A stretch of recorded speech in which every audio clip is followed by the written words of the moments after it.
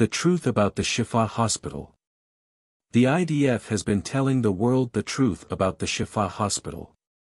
The operation is ongoing and is being conducted carefully, all in order to locate and dismantle Hamas infrastructure in the hospital. Still don't believe us? See for yourselves the evidence shown by IDF.